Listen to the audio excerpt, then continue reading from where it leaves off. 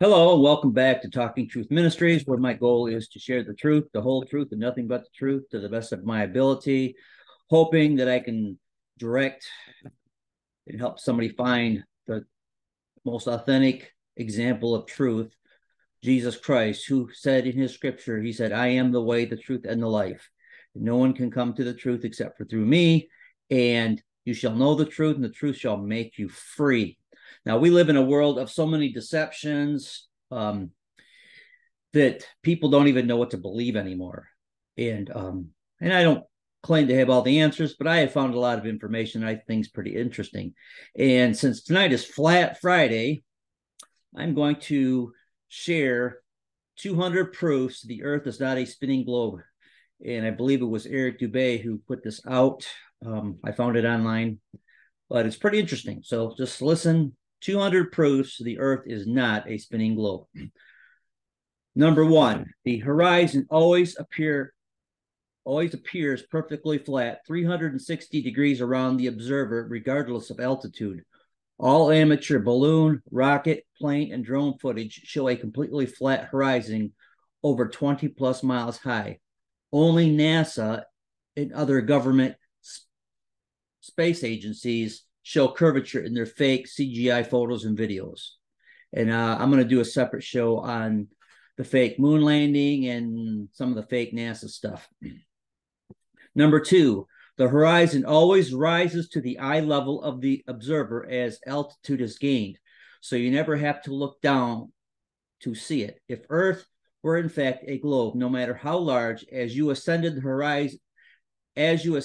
horizon would stay fixed and the observer camera would have to tilt looking down further and further to see it. Number three, the natural physics of water is to find and maintain its level. If Earth were a giant sphere tilted, wobbling, and hurtling through infinite space, then truly flat, consistently level surfaces would not exist here. But since Earth is in fact an extended flat plane, this fundamental physical property of fluids finding and remaining level is consistent with experience and common sense.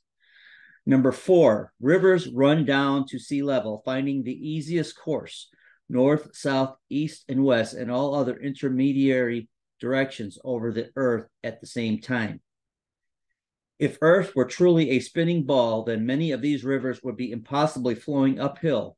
For example, the Mississippi, in its 3,000 miles, would have to ascend 11 miles before reaching the Gulf of Mexico. Number five, one portion of the Nile River flows for 1,000 miles with a fall of only 1 foot. Parts of the West African Congo, according to the supposed inclination and movement of the ball Earth, would be sometimes running uphill and sometimes running down. This would also be the case for the Panama, Paraguay, and other long rivers. Number six. Do this.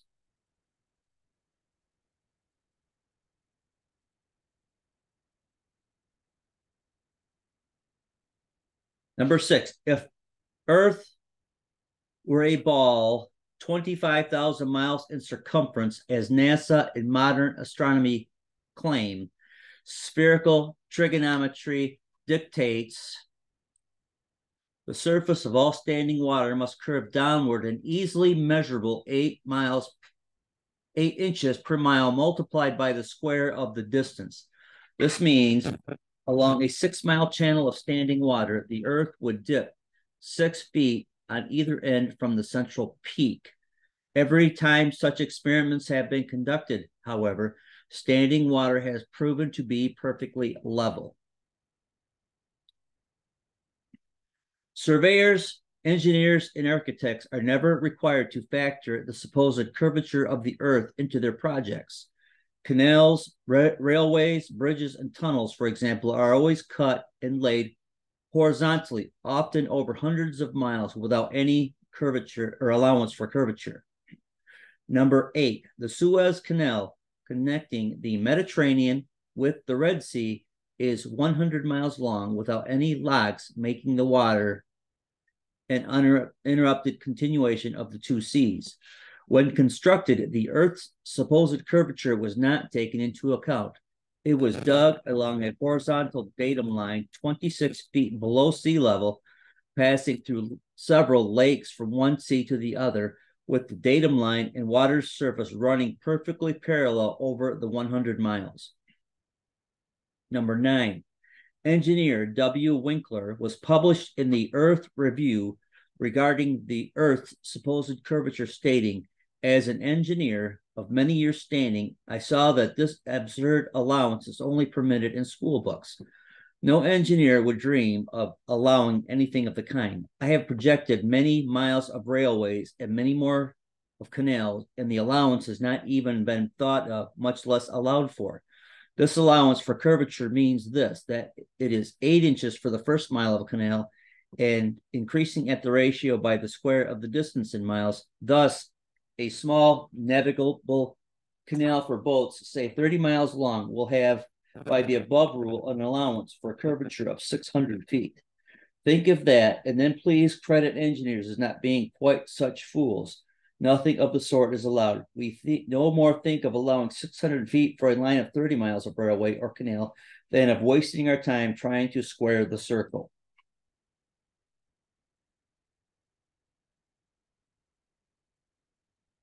Number 10, the London and Northwest Railway forms a straight line 180 miles between London and Liverpool.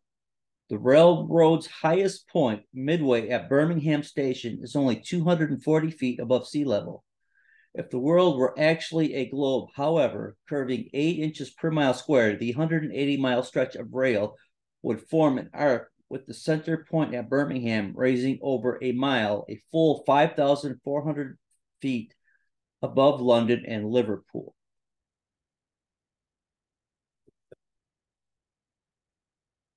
Number 11. A surveyor and engineer of 30 years, published in the Birmingham Weekly Mercury, stated, I am thoroughly acquainted with the theory and practice of civil engineering.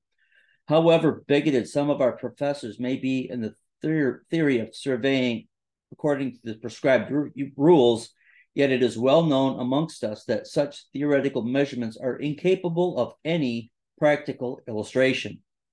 All our locomotives are designed to run on what may be regarded as two true levels or flats.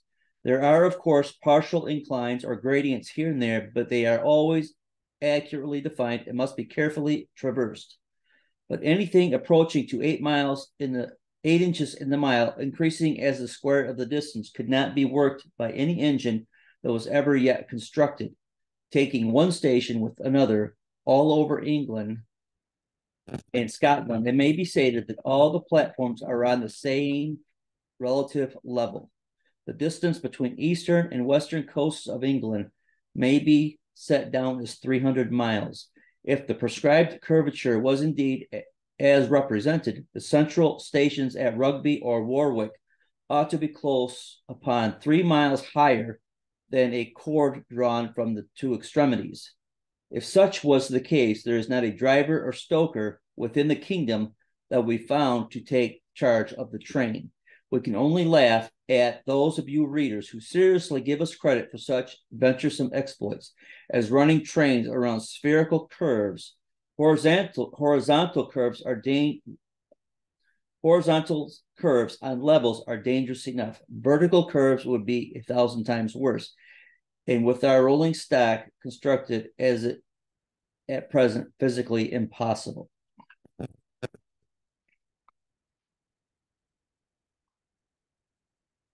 Number 12, the Manchester, excuse me, the Manchester Ship Canal Company, published in the Earth Review, stated it is customary in railway and canal constructions for all levels to be referred to a datum which is nominally horizontal and is shown on all sections. It is so shown on all sections. It is not the practice in laying out public works to make allowances for the curvature of the earth.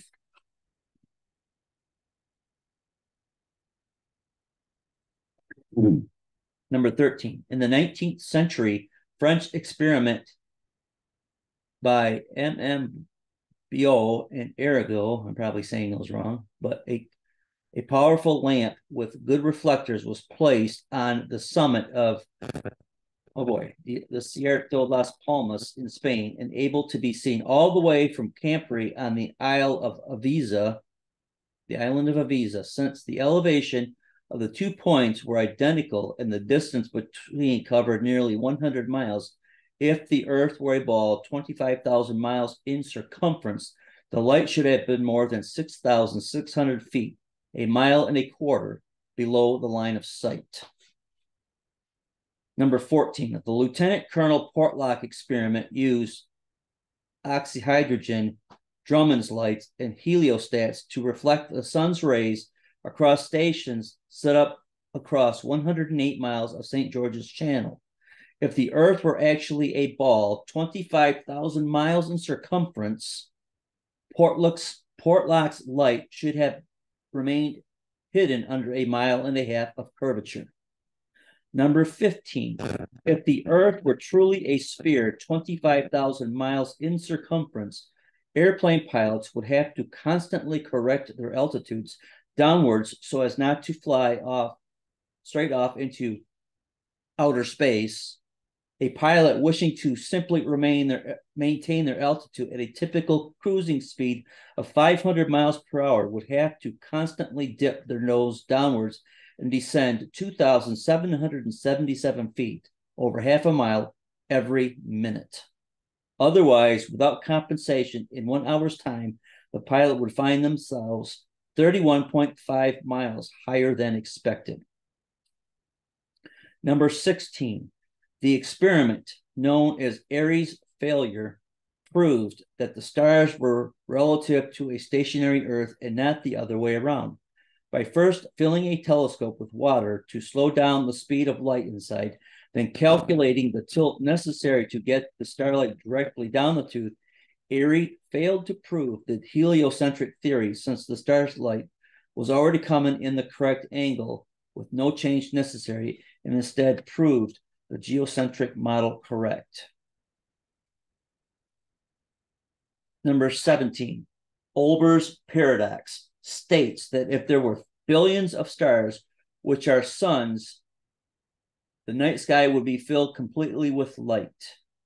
As Edgar Allan Poe said, were the succession of stars endless, then the background of the sky would present us a uniform luminosity, since there could exist absolutely no point in all that background at which would not exist a star. In fact, Olber's paradox is no more a paradox than the George Airy's experiment was a failure. Both are actually excellent refutations of the heliocentric spinning ball model. Number 18, the Michelson-Morley and Sagnat experiments attempted to measure the change in speed of light due to Earth's assumed motion through space. After measuring in every possible different direction in various locations, they failed to detect any significant change whatsoever, again, proving the stationary geocentric model. Number 19. Tycho Brahe famously argued that the heliocentric theory in his time posited that if the Earth revolved around the sun, the change in relative position of the stars after 6 months orbital motion could not fail to be seen. He argued that the stars should seem to separate as we approach and come together as we recede. In actual fact, however, after 190 million miles of supposed orbit around the sun, not a single inch of parallax can be detected in the stars, proving we have not moved at all. Number 20, if Earth were truly constantly spinning eastward at over 1,000 miles per hour, vertically fired cannonballs and other projectiles should fall significantly due west. In actual fact, however, whenever this has been tested, vertically fired cannonballs shoot upwards in an average of 14 seconds ascending, 14 seconds descending, and fall back to the ground no more than 2 feet away from the cannon, often directly back into the muzzle. 21. If the Earth were truly constantly spinning eastwards at over 1,000 miles per hour, and this 1,000 miles per hour is at the equator, helicopters and hot air balloons should be able to simply hover over the surface of the Earth and wait for their destination to come to them. Number 22. If Earth were truly constantly spinning eastwards at over 1,000 miles per hour during the Red Bull stratosphere dive, Felix Baumgartner, spending 3 hours ascending over New Mexico, should have landed 2,500 miles west into the Pacific Ocean, but instead landed a few dozen miles east of the takeoff point.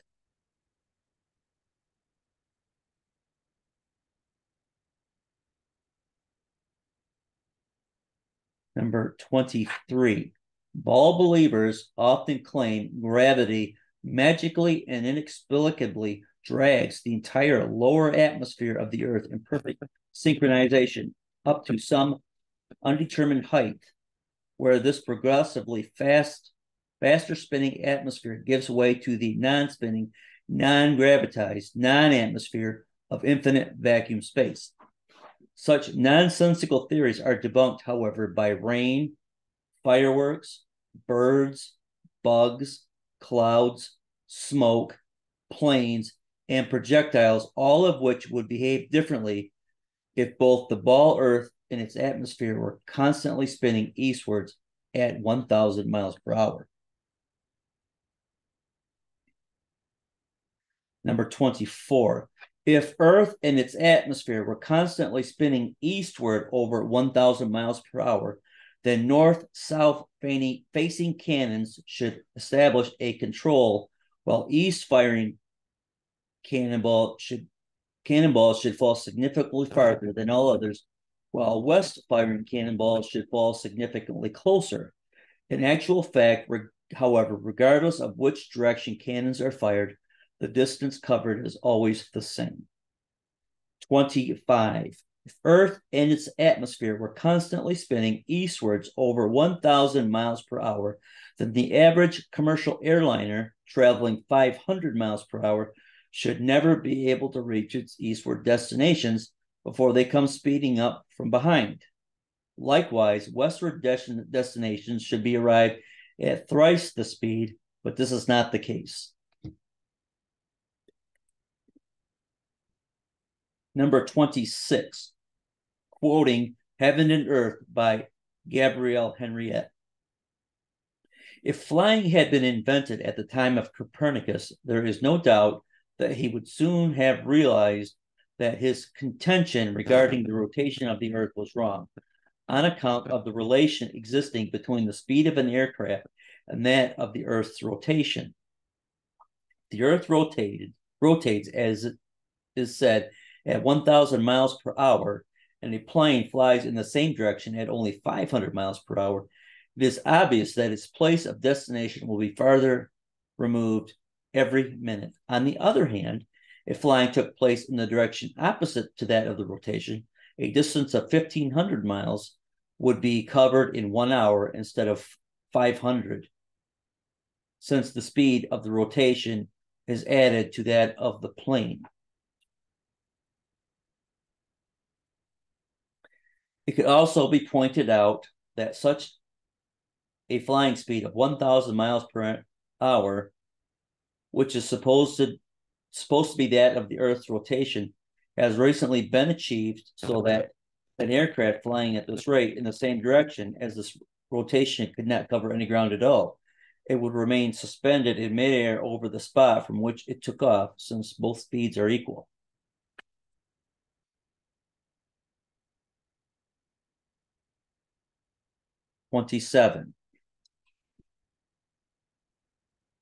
The only thing I would comment on this is there is such thing as there's already an amount of momentum when the aircraft takes off, but I'm not sure that a aircraft would be able to even maintain the speed of the 1,000 miles an hour momentum for very long. it would end up slowing down. That's my thought on that. Number 27, if Earth and its atmosphere were constantly spinning eastwards over 1,000 miles per hour, landing aircraft planes on such fast-moving runways, which face all manner of directions, north, south, east, and west, and otherwise would be practically impossible. Yet in reality, such fictional concerns are completely negligible. 28. If the Earth and its atmosphere were constantly spinning eastward over 1,000 miles per hour, then clouds, wind, and weather patterns could not casually and unpredictably go every which way, with clouds often traveling in opposing directions at varying altitudes simultaneously.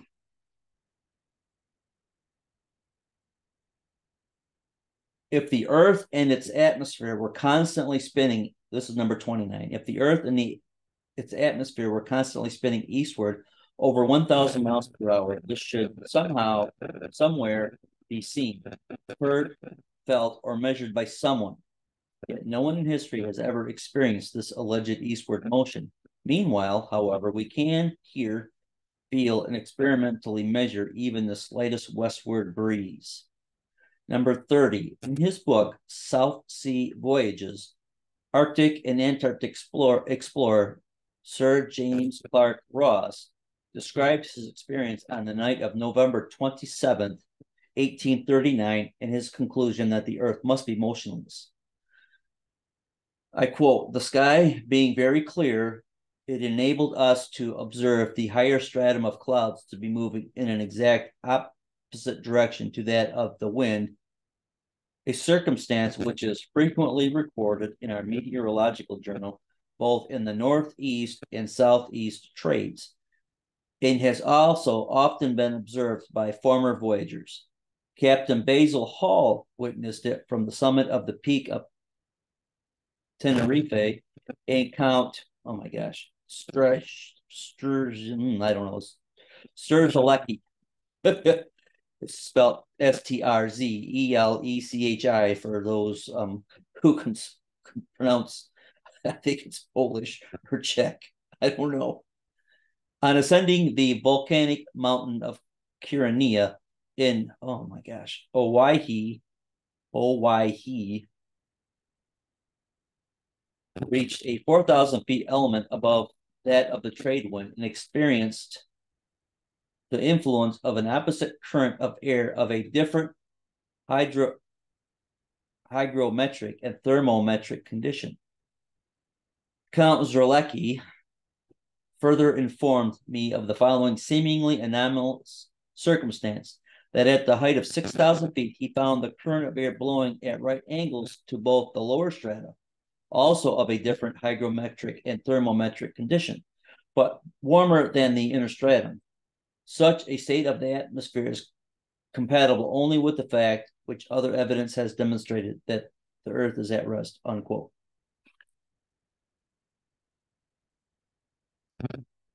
Number 31, quoting Zetetic Cosmology, Thomas Winship states, quote, let imagination picture to the mind what force air would have, which was in set motion by a spherical body of 8,000 miles in diameter, which in 1 hour was spinning around 1,000 miles per hour, rushing through space at 65,000 miles per hour, and gyrating across the heavens.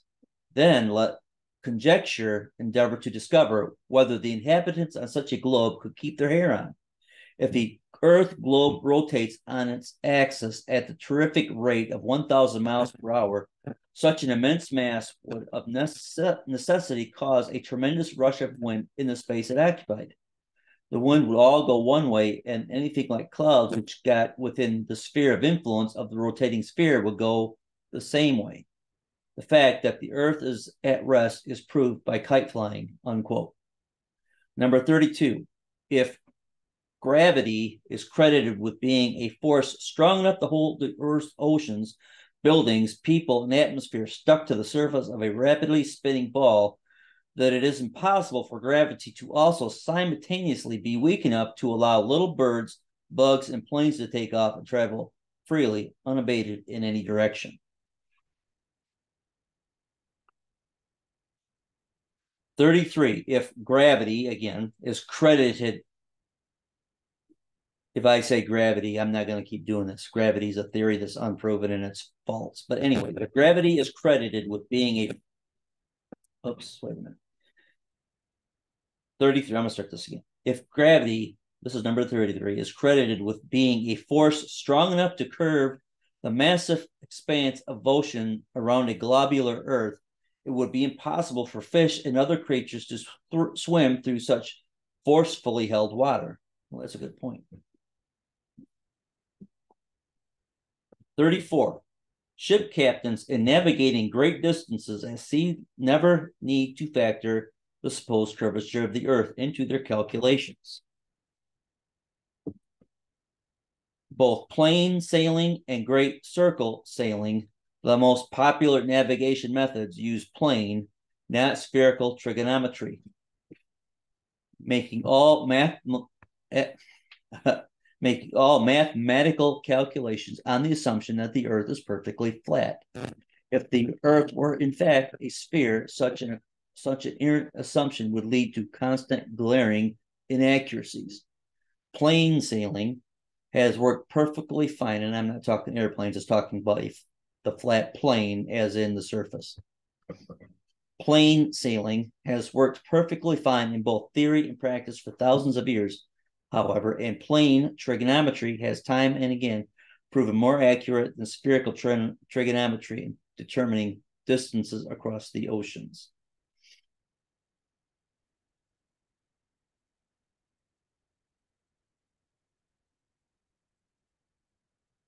"35. If the Earth were truly a globe, then every line of latitude south of the equator would have to measure a gradually smaller and smaller circumference the farther south traveled. If, however, the Earth is an extended plane, then every line of latitude south of the equator should measure a gradually larger and larger circumference the farther south traveled. The fact that many captains navigating south of the equator, assuming the globular theory, have found themselves drastically out of reckoning, more so the further south traveled, testifies to the fact that the Earth is not a ball."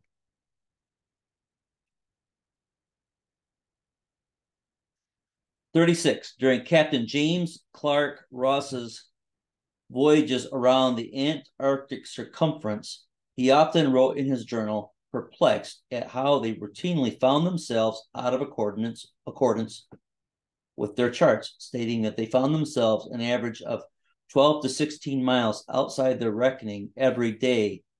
Later on, further south, as much as 29 miles. Number 37.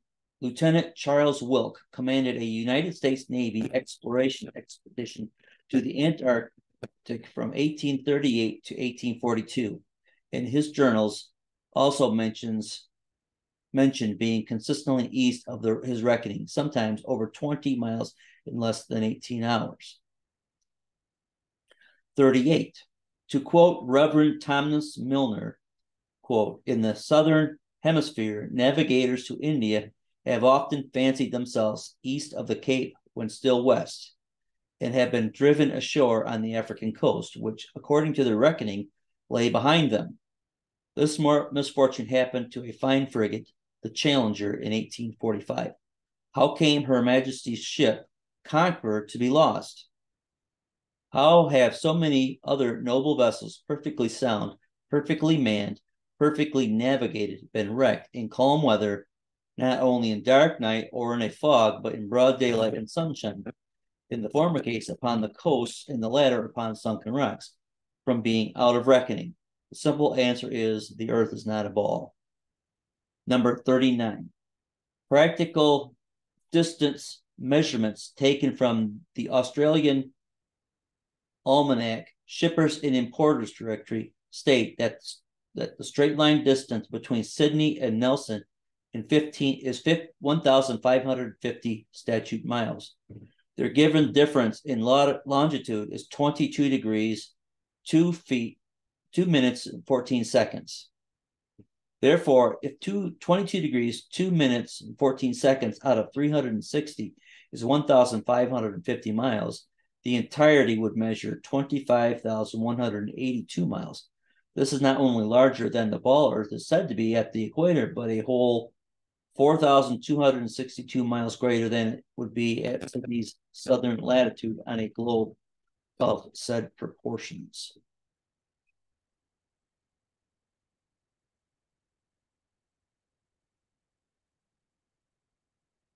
From this is number 40, from near Cape Horn, Chile, to Port Phillip in Melbourne, Australia, the distance is 10,500 miles, or 143 degrees of longitude away.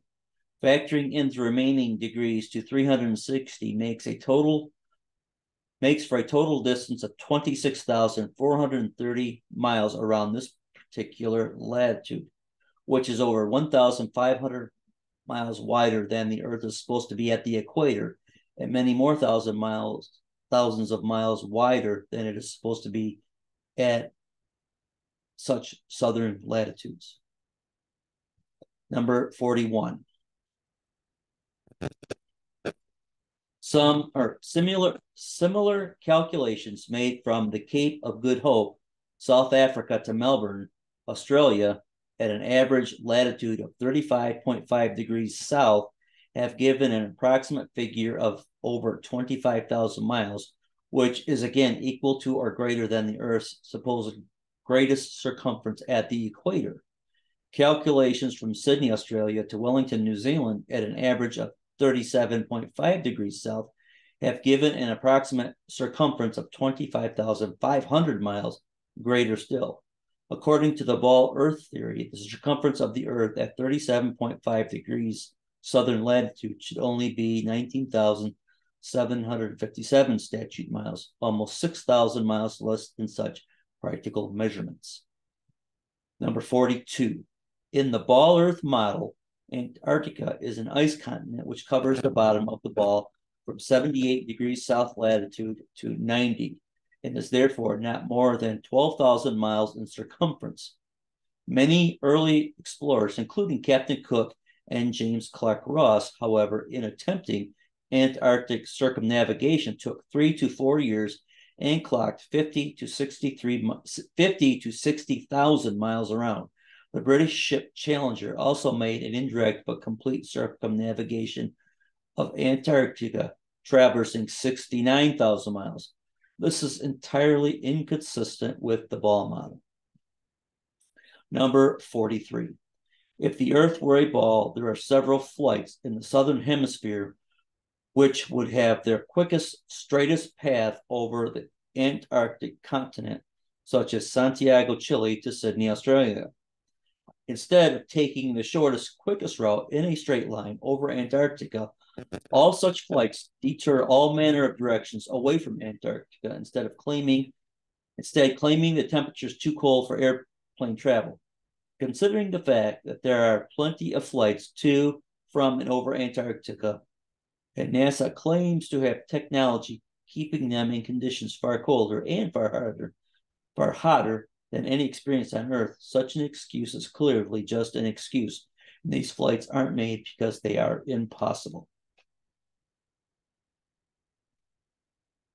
Number 44.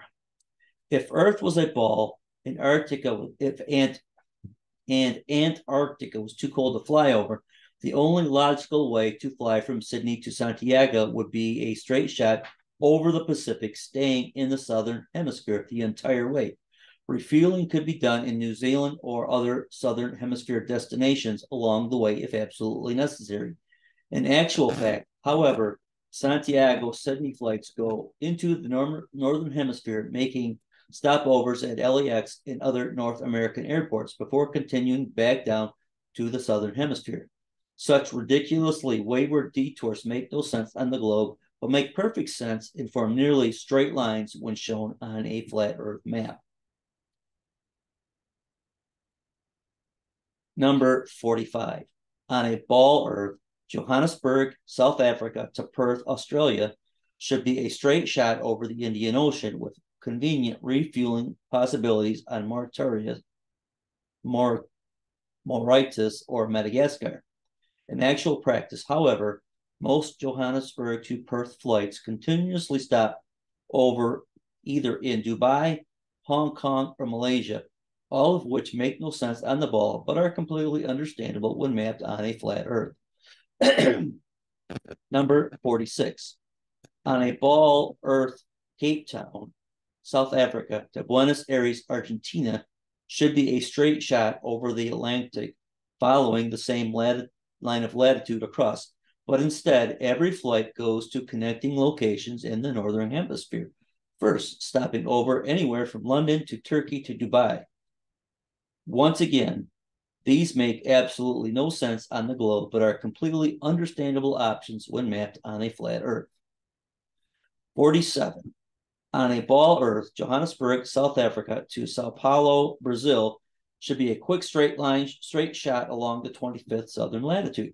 But instead, nearly every flight makes a refueling stop at the 50th degree north latitude in London first.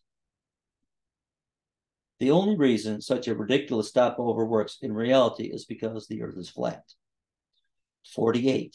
On a ball Earth, Santiago, Chile to Johannesburg, South Africa, should be an easy flight, all taking place below the Tropic of Capricorn in the Southern Hemisphere. Yet every listed flight makes a curious refueling stop in Senegal near the Tropic of Cancer in the Northern Hemisphere first. When mapped on a flat Earth, the reason why is clear to see. However, Senegal is actually directly in a straight line path halfway between the two. Number 49. I think I'm only going to do 100 tonight, and I'll save the other 100 for next week. I'm going to use up too much time. If Earth were a spinning ball heated by a sun 93 million miles away, it would be impossible to have simultaneously sweltering summers in Africa while just a few thousand miles away, bone-chilling, frozen Antarctic winters, experiencing little to no heat from the sun whatsoever. If the heat from the sun traveled 93 million miles to the Sahara Desert, it is absurd to assert that another 4,000 miles, which would be 0.00004% further to Antarctica, would completely negate such sweltering heat, resulting in such drastic differences. 50. If the Earth were truly a globe, the Antarctic and the Arctic polar regions and areas of comparable latitude north and south of the equator should share similar conditions and characteristics, such as comparable temperatures, seasonal changes, length of daylight, plant and animal life. In reality, however, the Antarctic regions and areas of comparable latitude north and south of the equator differ greatly in many ways, entirely inconsistent with the ball model and entirely consistent with the flat model. Number 51. Antarctica is by far the coldest place on Earth, with an average annual temperature of approximately minus 57 degrees Fahrenheit and a record low of minus 138.8 degrees Fahrenheit. The average annual temperature of the North Pole, however, is a comparatively warm 4 degrees. Throughout the year, temperatures in the Antarctic vary less than half the amount at comparable Arctic latitudes. The northern Arctic region enjoys moderately warm summers and manageable winters, whereas the southern Antarctic region never even warms enough to melt the perpetual snow and ice. On a tilting, wobbling, ball Earth spinning uniformly around the sun, Arctic and Antarctic temperatures and seasons should not vary so greatly. 52. Iceland at 65 degrees. I'm going to fix this. Hold on. I got to fix this.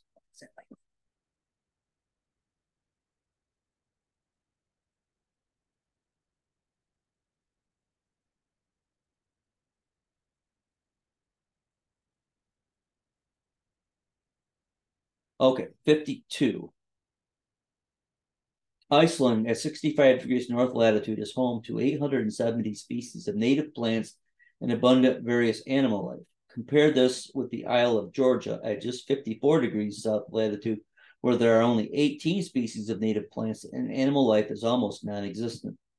The same latitude as Canada or England in the north, where dense forests of various tall trees abound, the infamous Captain Cook wrote of Georgia that he was unable to find a single shrub large enough to make a toothpick.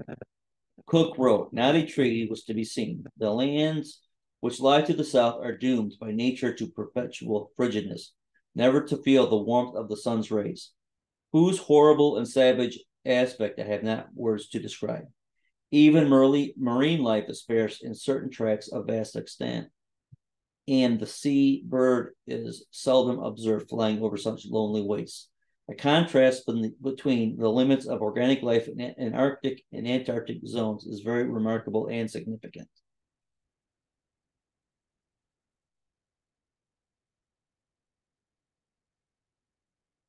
Number 53. At places of comparable latitude, north and south, the sun behaves very differently than it would on a spinning ball Earth. Precisely. Okay, I got to start over again. At places of comparable latitude, north and south, the sun behaves very differently than it would on a spinning ball Earth, but precisely how it should on a flat Earth. For example, the longest summer days of north of the equator are much longer than those south of the equator, and the shortest winter days north of the equator are much shorter than the shortest south of the equator. This is inexplicable on a uniformly spinning, wobbling ball Earth, but fits exactly on the flat model, the sun traveling circles over and around the Earth from tropic to tropic. 54. At places of comparable latitude, north and south, dawn and dusk happens very differently than they would on a spinning ball, but precisely how they would on a flat Earth. In the north, dawn and dusk come slowly and last far longer than in the south, where they come and go very quickly. Certain places in the north, twilight can last for over an hour, while at comparable southern latitudes, within a few minutes, the sunlight completely disappears. This is inexplicable on a uniformly spinning, wobbling ball Earth, but is exactly what is expected on a flat Earth, with the sun traveling faster, wider circles over the south and slower, narrower circles over the north. 55. If the sun circles over and around the Earth every 24 hours, steadily traveling from tropic to tropic every 6 months, it follows that the northern central region would annually receive far more heat and sunlight than the southern circumferential region. Since the sun must sweep over the larger southern region in the same 24 hours it has to pass over the smaller northern region, its passage must necessarily be proportionately faster as well. This perfectly explains the difference in Arctic and Antarctic temperatures, seasons, length of daylight, plant and animal life. This is why the Antarctic's morning dawn and evening twilight are very abrupt compared with the north, and this explains why many midsummer Arctic nights the sun does not set at all. 56. The midnight sun is an Arctic phenomenon occurring annually during the summer solstice, where for several days straight an observer okay. Let me start over. The midnight sun is an Arctic phenomenon occurring annually during the summer solstice, where for several days straight, an observer significantly far enough north can watch the sun travel circles overhead, rising and falling in the sky throughout the day, but never fully setting for up of 72 plus hours. If the Earth were actually a spinning globe revolving around the sun, the only place such a phenomenon such as the midnight sun could be observed would be at the poles. Any other vantage point from 89 degrees latitude downwards could never, regardless of any tilt or inclination, see the sun for 24 hours straight. To see the sun or an entire revolution on a spinning globe at a point other than the poles you would have to be looking through miles and miles of land and sea for part of the revolution. Oh, brother, here we go again. We gotta fix this. Another one.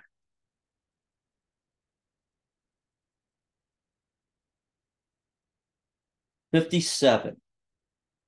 The establishment claims the midnight sun is experienced in Antarctica, but they conveniently do not have any uncut videos showing this, nor do they allow independent explorers to travel to Antarctica during the winter solstice to verify or refute these claims. Conversely, there are dozens of uncut videos publicly available showing the Arctic midnight sun, and it has been verified beyond any shadow of a doubt.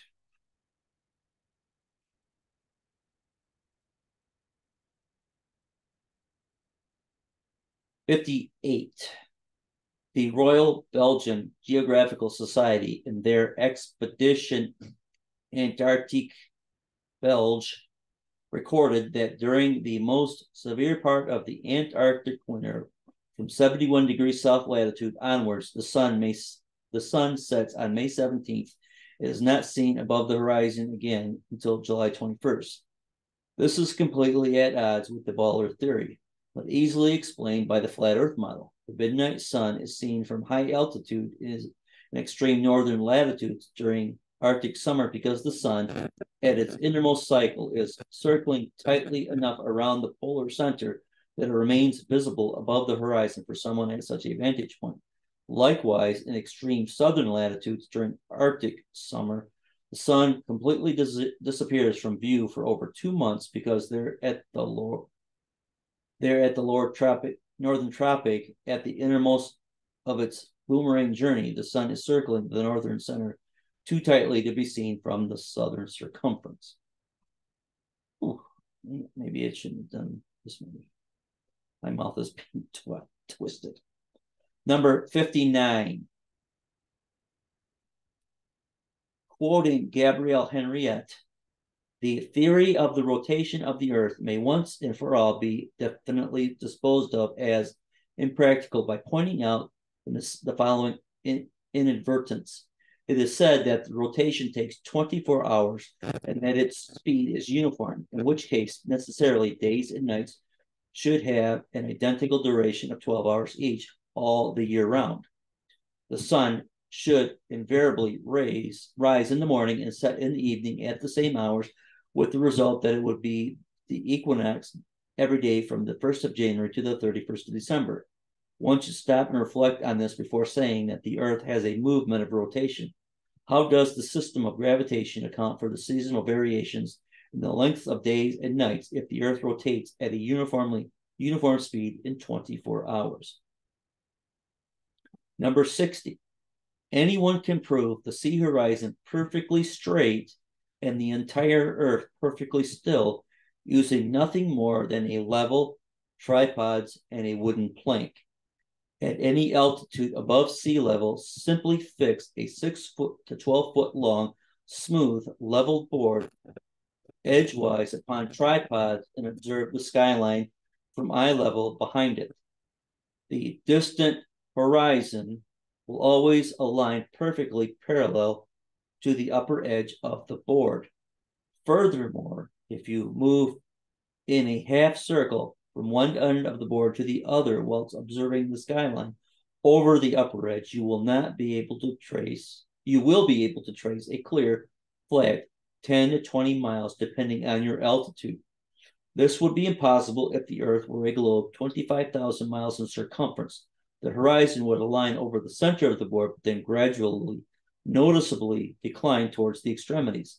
Just 10 miles on each side would necessitate an easily visible curvature of 66.6 feet from each end to the center.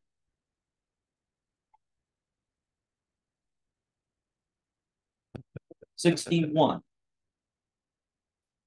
If the Earth were actually a big ball, 25,000 miles in circumference at the equator, the horizon would be noticeably curved even at sea level, and everything on or approaching the horizon would appear to tilt backwards slightly from your perspective. Distant buildings along the horizon would all look like leaning towers of Pisa falling away from the observer. A hot air balloon taking off, then drifting steadily away from you on a ball Earth would slowly and constantly appear to lean back more and more the farther away it flew. the bottom of the basket coming gradually into view as the top of the balloon disappears from your sight. In reality, however, buildings, balloons, trees, people, anything and everything at right angles to the ground horizon remains so regardless the distance or height of the observer. 62. Samuel Rowbotham's experiments at the old Bedford level proved conclusively that the canal's water to be completely flat over a 6-mile stretch. First, he stood in the canal with his telescope held 8 inches above the surface of the water. Then his friend, in a boat with a 5-foot tall flag, sailed the 6 miles away. If the Earth were a ball 25,000 miles in circumference at the equator,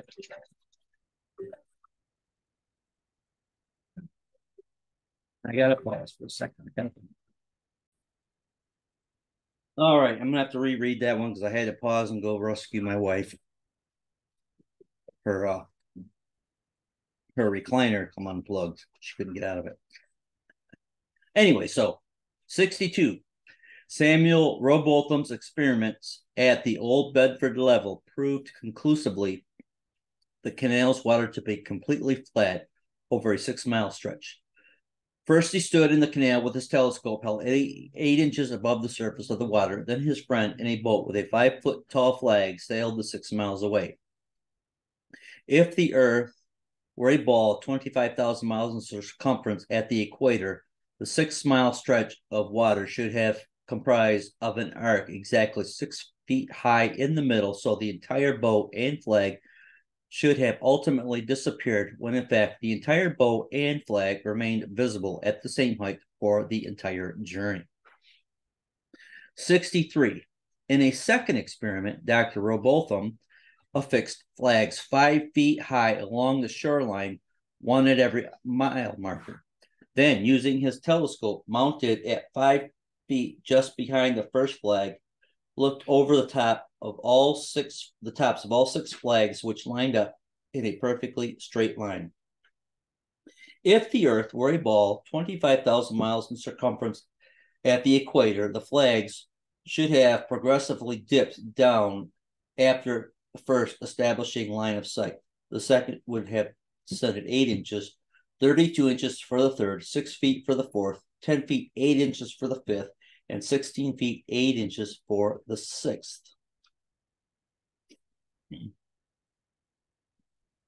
64. Quoting Earth Not a Globe by Samuel Rowbotham, quote, "It is known that the horizon at sea, whatever distance it may extend to the right and left of the observer on land, always appears as a straight line.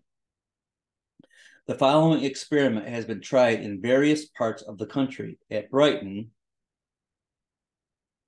on a rising ground near the race course, 2 poles were fixed in the earth 6 yards apart and directly opposite the sea. Between these poles, a line was tightly stretched parallel to the horizon. From the center of the line, the view embraced not less than 20 miles on each side, making a distance of 40 miles.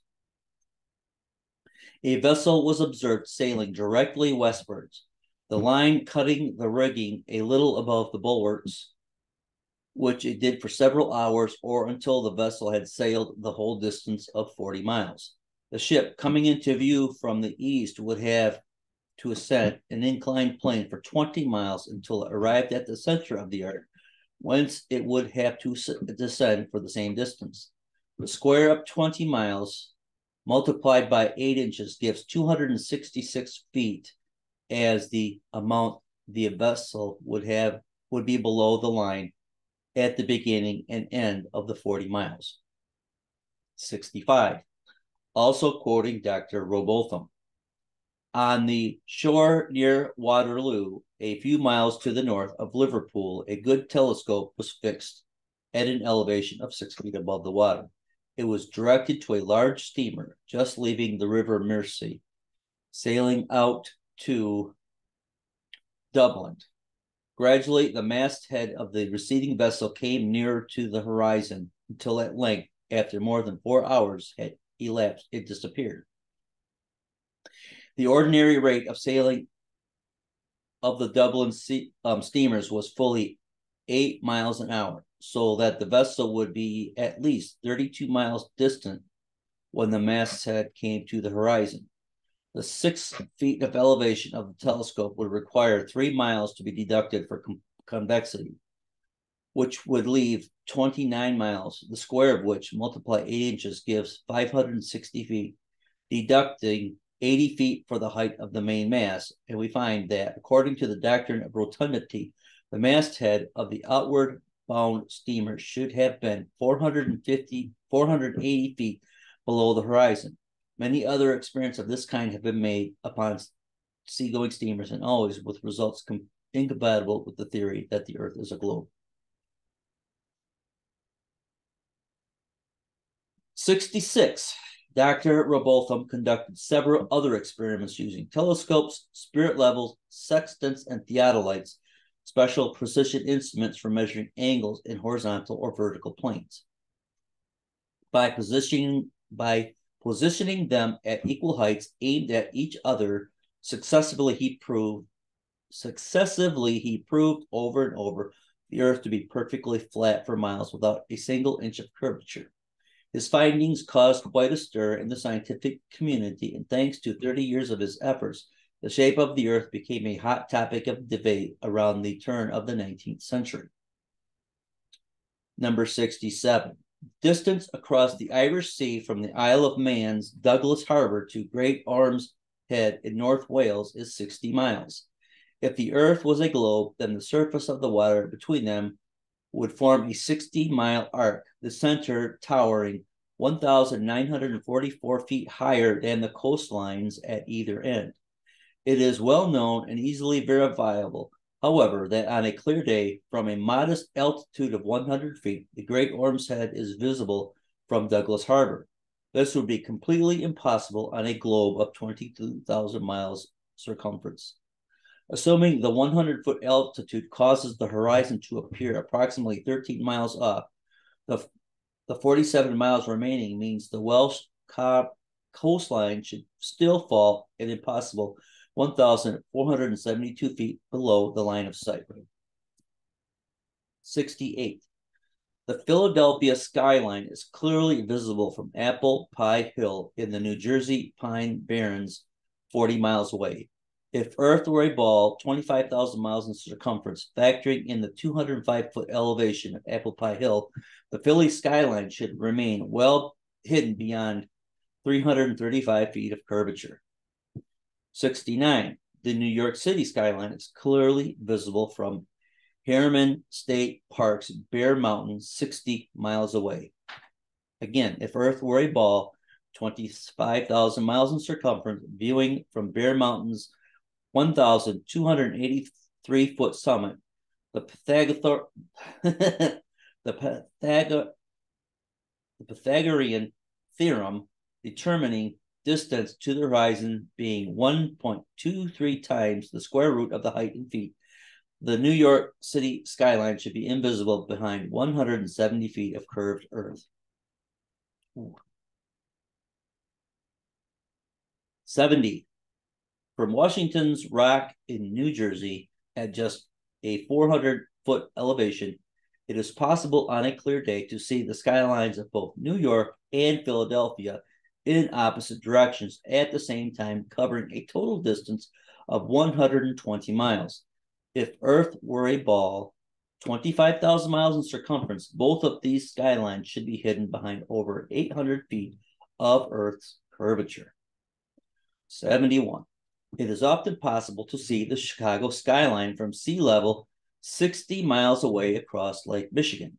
In 2015, after photographer Joshua Nowicki photographed this phenomenon, several news channels quickly claimed his picture to be a superior mirage, an atmospheric anomaly caused by temperature inversion.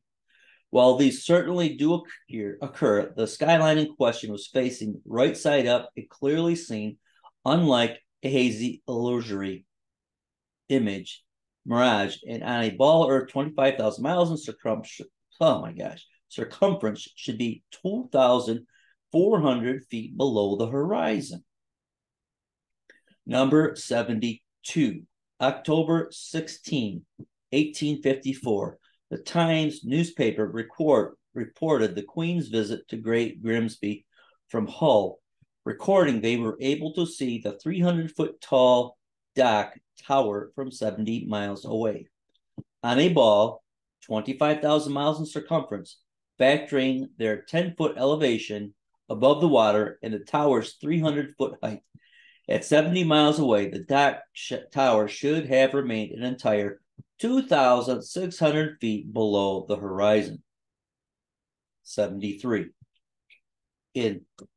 Hold on, let me move this.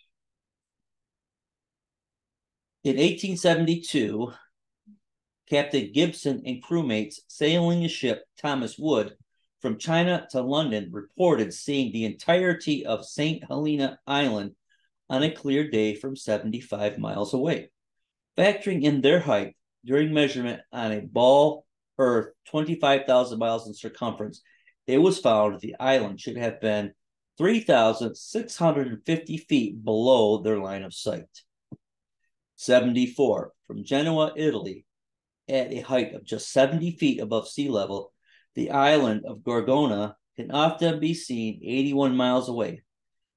If Earth were a ball 25,000 miles in circumference, Gorgona should be hidden beyond 3,332 feet of curvature. 75. From Genoa, Italy, at a height of just 70 feet above sea level, the island of Corsica can often be seen 99 miles away.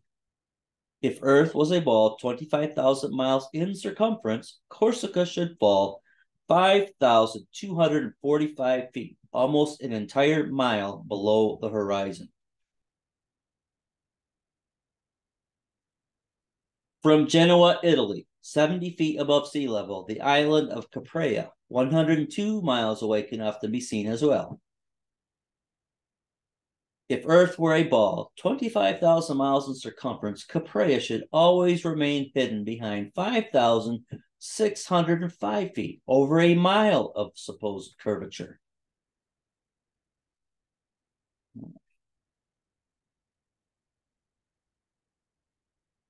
Also from Genoa, on bright clear days, the island of Elba can be seen, an incredible 125 miles away. If Earth were a ball 25,000 miles in circumference, Elba should be forever invisible behind 8,770 feet of curvature. 78.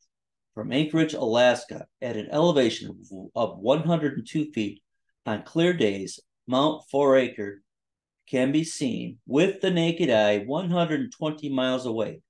If Earth were a ball 25,000 miles in circumference, Mount Foraker's 17,400 foot summit should be leaning back away from the observer, covered by 7,719 feet of curved earth. In reality, however, the entire mountain can be quite easily seen standing straight from base to summit.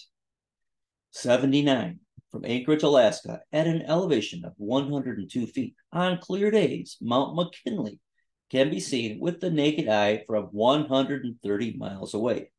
If Earth were a ball 25,000 miles in circumference, Mount McKinley's 20,320 foot summit should be leaning back away from the observer and almost half covered by 9,220 feet of curved earth. In reality, however, the entire mountain can be quite easily seen standing straight from base to summit.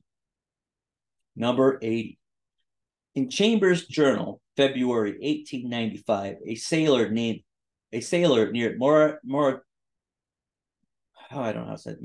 Mauritius in the Indian Ocean reported having seen a vessel which turned out to be an incredible 200 miles away.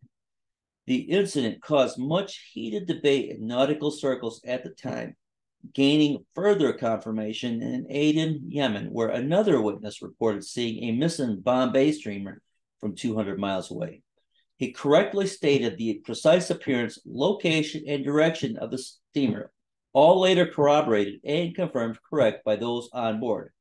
Such sightings are absolutely inexplicable if the Earth were actually a ball 25,000 miles around, as ships 200 miles distant would have to fall approximately 5 miles below line of sight. 81. The distance from which various lighthouse lights around the world are visible at sea far exceeds what could be found on a ball Earth 25,000 miles around in circumference.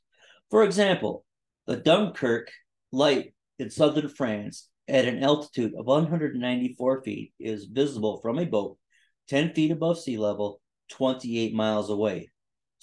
Spherical trigonometry dictates that if the Earth was a globe with the given curvature of 8 inches per mile squared, this light should be hidden 190 feet below the horizon. 82. The Port Nicholson light in New Zealand is 420 feet above sea level and visible from 35 miles away, where it should be 220 feet below the horizon. 83. The Agero light in Norway is 154 feet above high water and visible for 28 statute miles, where it should be 230 feet below the horizon. 84. The light at Madras on the Esplanade is 132 feet high and visible from 28 miles away, where it should be 250 feet below the line of sight. 85. The Cordanin light on the west coast of France is 270 feet high and visible from 31 miles away, where it should be 280 feet below the line of sight. 86. The light at Cape Bonavista, Newfoundland, is 150 feet above sea level and visible at 35 miles, where it should be 491 feet below the horizon.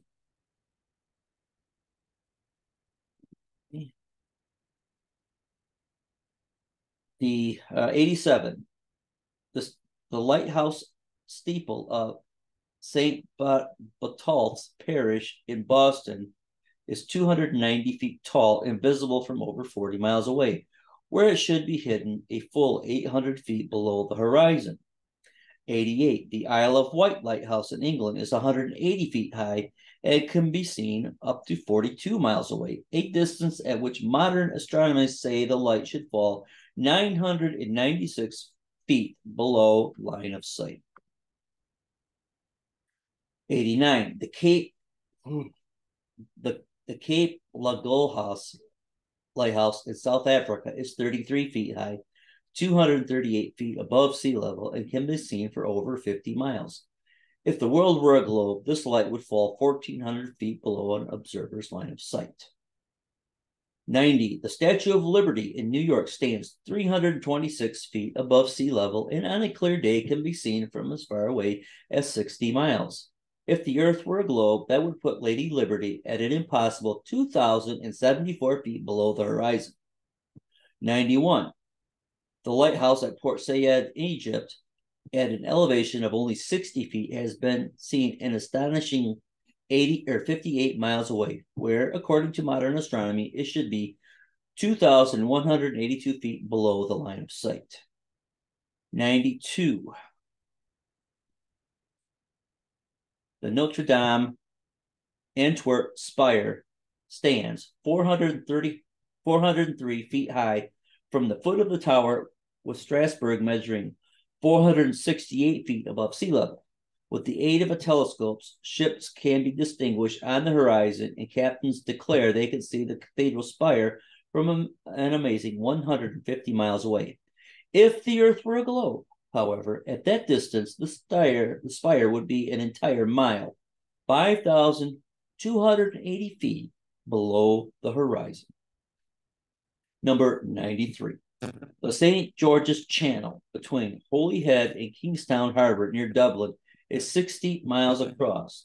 When halfway across, a ferry passenger will notice them Behind them, the light on Holyhead Pier, as well as in front of them, the pool bag light in Dublin Bay. The Holyhead Pier light is 44 feet high, while the pool bag lighthouse 68 feet. Therefore, a vessel in the middle of the channel, 30 miles from either side, standing on a deck 24 feet above the water, can clearly see both lights. On a ball Earth, 25,000 miles in circumference, however, both lights should be hidden well below the horizons by over 300 feet. 94. I'm getting close to my 100. From the highland near Portsmouth Harbor in Hampshire, England, looking across Spithead, the island of Wight, the entire face of the island where water and land can come together compose a perfectly straight line 22 miles long. According to the ball Earth theory, the Isle of Wight should decline 80 feet from the center on each side to account for the necessary curvature. The crosshairs of a good theodolite directed there, however, have repeatedly shown that the land and water line to be perfectly level. 95. Again. On a clear day from the highland near Douglas Harbor on the Isle of Man, the whole length of the coast of North Wales is often plainly visible to the naked eye. From the point of Ayr at the mouth of the River Dee to Holyhead comprises a 50-mile stretch, which has also been repeatedly found to be perfectly horizontal. If the Earth actually had curvature of 8 inches per mile squared, as NASA and modern astronomy claim, the 50-mile length of Welsh coast seen along the horizon in Liverpool Bay would have to decline from the center point an easily detectable 416 feet on each side. Number 96. From 100 Proofs the Earth is Not a Globe by William Carpenter. If we take a journey down the Chesapeake Bay by night, we shall see the light exhibited at Sharp's Island for an hour before the steamer gets to it. We may take up a position on the deck so that the rail of the vessel's side will be in a line with the light and in the line of sight, and we shall find that in the whole journey, the light won't vary in the slightest degree in its apparent elevation. But say that a distance of 13 miles has been traversed, the astronomer's theory of curvature demands a difference, one way or the other, in the apparent elevation of the light of 112 feet 8 inches. Since, however, there is not a difference of 100 hairs breadths, we have a plain proof that the water of the Chesapeake Bay is not curved, which is a proof that the Earth is not a globe. 97. NASA and modern astronomy say the Earth is a giant ball tilted back, wobbling and spinning 1,000 miles per hour around its central axis, traveling 67,000 miles per hour around the sun, spiraling 500,000 miles per hour around the Milky Way, while the entire galaxy rockets a ridiculous 670 million miles per hour through the universe, with all of these motions originating from an alleged Big Bang cosmogenic explosion 14 billion years ago. That's a grand total of 670 million 568,000 miles per hour in several different directions. We're all supposedly speeding along as simultaneously, yet no one has ever seen, felt, heard, measured, or proven a single one of these motions to exist whatsoever. 98. NASA and modern astronomy say Polaris, the North Pole star, is somewhere between 323 to 434 light years away, or about 2 quadrillion miles from us. Firstly, note that is between 101 quadrillion 938 trillion miles 2,604,000,000,000,000 miles, making a difference of 666 trillion miles. Notice that there's a lot of 666s in all this. If modern astronomy cannot even agree on the distance to stars within hundreds of trillions of miles, perhaps their science is flawed and the theory needs re-examining. However, even granting them their obscurely distant stars, it is impossible for heliocentrists to explain how Polaris manages to always remain perfectly aligned straight above the North Pole throughout the Earth's various alleged tilting, wobbling, rotating, and revolving motions. 99. Viewed from a ball Earth, Polaris, situated directly over the North Pole, should not be visible anywhere in the southern hemisphere.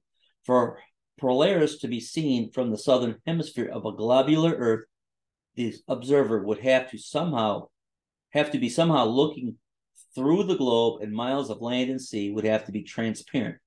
Polaris can be seen, however, up to over 20 degrees south latitude. 100. If Earth were a ball, the Southern Cross and other southern constellations would all be visible at the same time from every longitude on the same latitude, as is the case in the North Pole, with Polaris and its surrounding constellations. Ursa Major and Ursa Minor and many others can be seen from every northern meridian simultaneously, whereas in the south, constellations like the Southern Cross cannot.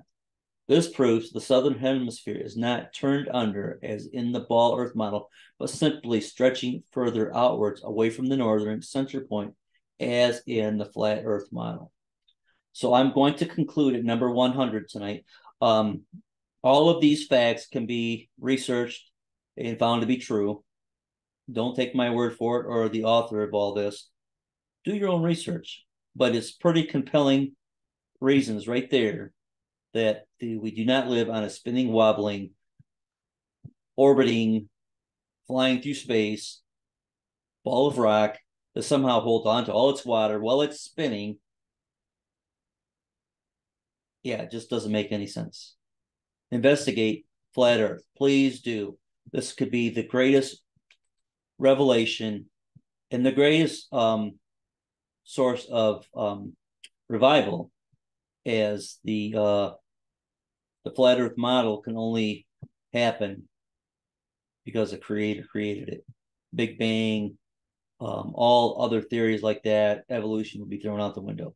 But of course, science can't allow that. So that's why they hate promoting their false narratives. But anyways, research flat Earth. Subscribe to this channel. Look up the Flat Earth Podcast or Flat Earth Dave. He has some awesome videos. He has an app called I gotta look it up because I can never remember it. Hold on. The Sun, Moon. Hold on. Hold on. Okay, it's the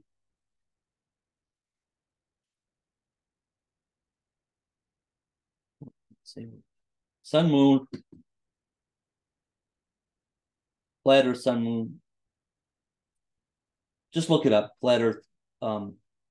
Just look up Flat Earth Dave. He's got it on his website. I can't think of the name of it right at the moment. But have a good night and God bless.